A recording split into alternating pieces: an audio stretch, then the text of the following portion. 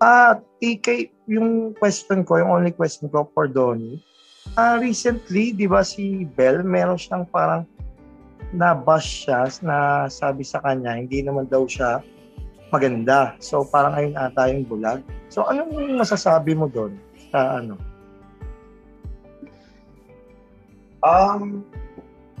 First of all, yung mga bashers, ay hindi naman ko namin masyadong pinapansin din kasi may mga pinagdadaanan sila. Pero ako, mag-a-attest ako.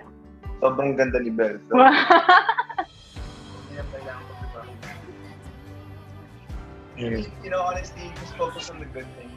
He's so talented. He's in our album tomorrow. And yeah, his upcoming will be coming up. So, I'm so proud of him. Belle, ano naman masasabi mo doon? Sinabi ni Don.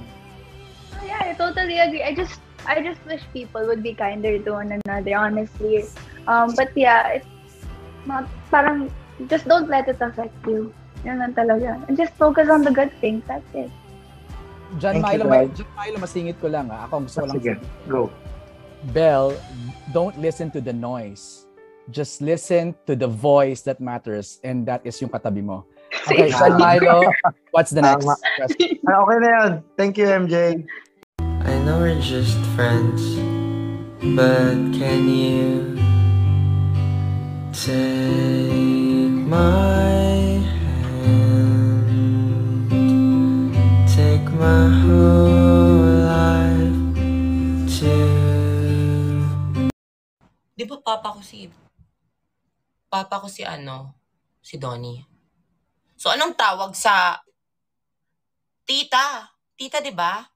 Yung kapatid ng papa mo, tita. Tita pa, sorry, naging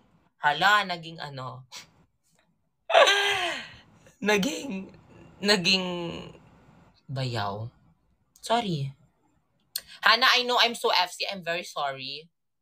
We're like, yeah, thank you for sending diamond shower. I never seen a diamond in the flesh. You know, I cut my teeth on wedding rings in the movie.